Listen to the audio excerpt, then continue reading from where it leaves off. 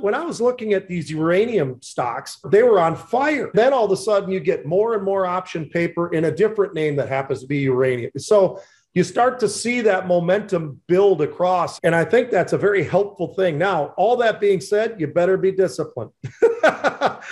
And I know you guys, hit that all the time. I'm so glad the whole group of us here at the Rebellion, we talk about it, we preach about it. It's very important because that momentum's great, but that doesn't mean that lasts forever. Always remember to have that discipline side when it comes to a lot of these trades. And that doesn't mean you're getting out, but maybe it means you're either rolling up yourself because you just kind of feel like there's a little bit more, but I want to take some off the table. Those are the kinds of things that I include on the discipline side.